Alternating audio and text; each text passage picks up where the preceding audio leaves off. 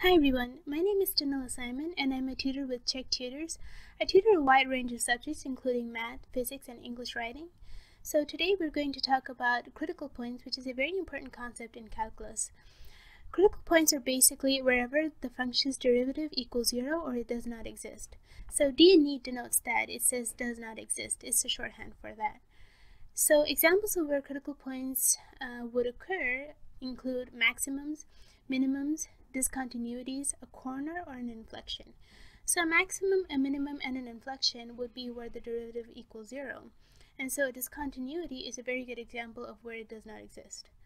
So you know how when a function has a maximum, the derivative increases, and at that very point where it's at the maximum, it equals 0 because there's no change occurring at that certain point where it reaches its peak.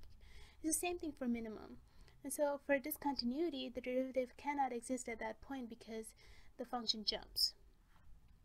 So let's figure out how we can calculate the critical points. So there are 3 steps to calculating any critical point if you are given the function. So you can calculate the derivative of the function first, then you can simplify or factor it as necessary, and then set it equal to 0 and solve for the zeros. So let's do an example and see how that would look. So I've set up a problem here. Our function is x cubed plus 2x squared plus 4. So the first step, let's go back to calculating the critical points, is calculate the derivative of the function. So let's find out the derivative. So if you already know how to calculate the derivative, this should be easy. So you take down the power, so you have 3x, and then the x power gets subtracted by 1, so you get 3x squared, and plus the 2 multiplies down with the coefficient, so we have 4x, and since the power of 2 minus 1 is just 1, you leave the x there, and since 4 is a constant, you don't do anything, and that becomes 0. So this is your derivative, basically. Now we've done the first step. We have calculated the derivative of the function. The second step is to simplify or factor if necessary. So this is just a step that we can add to make our life easier when we're trying to calculate critical points. It doesn't really matter whether or not you choose to do this, but if you do it, it's much easier to calculate. So over here we see that we have a common factor of x in both of these terms, so we can bring that out. So we can say this equals x times 3x plus 4. You may see now how simple it would be to calculate the zeros of this new factored out version of the derivative. So we've simplified, and there's nothing else that could go out of the parentheses. There's no common term between 3x and 4. So now we set equal to 0 and solve. So if we set this equal to 0, instead of doing that, we can set each of these factors equal to 0. So let's set x equals 0. So we already found one of our solutions, or critical points, is when x equals 0. Our second critical point would be when we put this whole term equal to 0. So let's do that. 3x plus 4 equals 0. Now pardon my handwriting. 3x plus 4 equals 0. So now what we have to do is try to solve for x. So let's try doing that. So the first step in doing that would be, of course, subtracting the 4 over. So we have 3x equals negative 4. And then to get the x by itself, we divide both sides by 3, and this 3 cancels out. So we get negative 4 over 3 as our x. So now that we have two things that equal x, we can say these are our two critical points. X equals 0 and x equals negative 4 over 3. We have completed all the 3 steps, and that's our answer when we were asked to find the critical points. So we saw before that critical points could mean that the function has a maximum or a minimum or a discontinuity or something like that. So there is a way to calculate and figure out what this critical point means. So is a critical point a local max or a local min?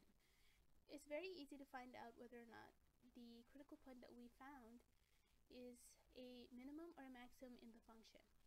So the steps to doing that is find the second derivative, plug in the critical points, and so once you plug in the critical points, if the value ends up becoming positive, that means the function is increasing. That means that we have a minimum at that point. If we get a negative value, that means the function is decreasing, and that means we have a maximum. So what does this mean? So when we're taking the second derivative, we're basically taking the derivative of the derivative. I know that's kind of confusing to sound at first. If you think about it, it really does make sense, because if you look at the second derivative and it's positive, that means the function is increasing, or the derivative is increasing as well. So that means that we have reached a minimum point, and from there onwards the function is going to be positive. So that means we have a minimum. If we have a maximum, the function is decreasing, or the second derivative is negative. So the second derivative being negative would mean that the derivative is decreasing. So if the derivative is decreasing, that means that we're going down from a maximum point. So that's what that denotes. And don't let that confuse you a lot, because it's very simple once you try to calculate it. So let's go back to our original function that we did before. And let's take that over here and try to find out whether or not our critical points were a local max or local min. So let's write down the critical points we got. We got x equals 0.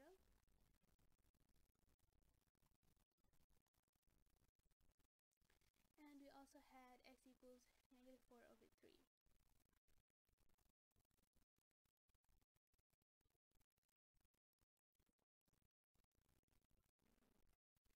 So let's look at our steps.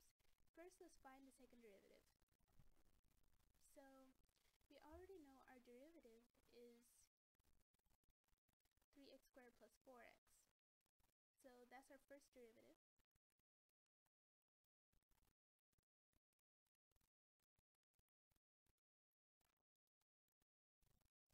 Now, to calculate the second derivative, all you have to do is take the derivative of the derivative. So we're trying to take the derivative of this new function. So like we did before, we take down the power and multiply it by the coefficient. And then the power gets subtracted by 1. So 2 minus 1 is 1, so x just stays there.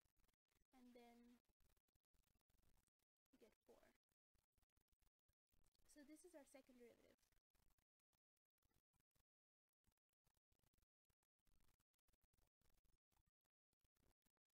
Now that we have our second derivative, let's see what we have to do next. We have to plug in our critical points into the second derivative. So let's do it one by one. So let's plug in x equals 0 first. So x equals 0 in this the second derivative would be 6 times 0 plus 4, because we're replacing wherever we have x with our critical point of 0. So 6 times 0 is 0, and then we just have a positive 4. So that becomes 4. Now let's plug in our second value of x, which is negative 4 over 3. So we plug that in for x, so we have 6 times negative 4 over 3, because that's where x goes, plus 4. Now we know that 6 and 3 can cancel out, because 3 goes into 6 2 times. So now we have this equals 2 times negative 4 becomes negative 8. And then we have plus 4 hanging out over here. Sorry about that. Alright, and now we have negative 8 plus 4. And negative 8 plus 4 is of course negative 4. So we have two values over here. When we plugged in one of the critical points, we got a positive 4. When we plugged in a second critical point, we got a negative 4. So what does this mean? It means that if you get a positive value, that's the point where it has a minimum. So wherever this positive 4 occurs is where this function has a minimum. So we can say that this is our min,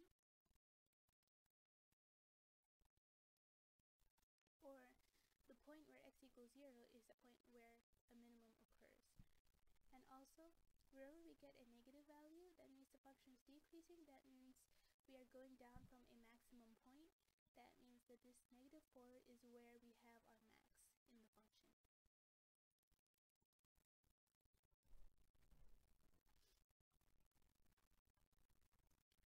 So that's the basics of critical points and how you can figure out whether or not there are local mins or maxes where they occur.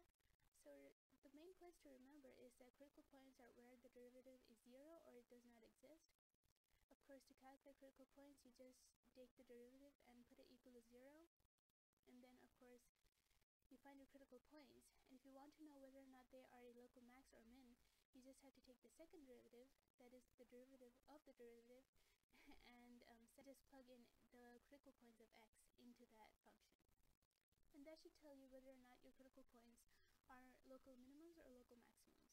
Those are the basics of critical points. If you have any other questions, feel free to contact me on Chegg. Otherwise, thank you for watching and have a great day.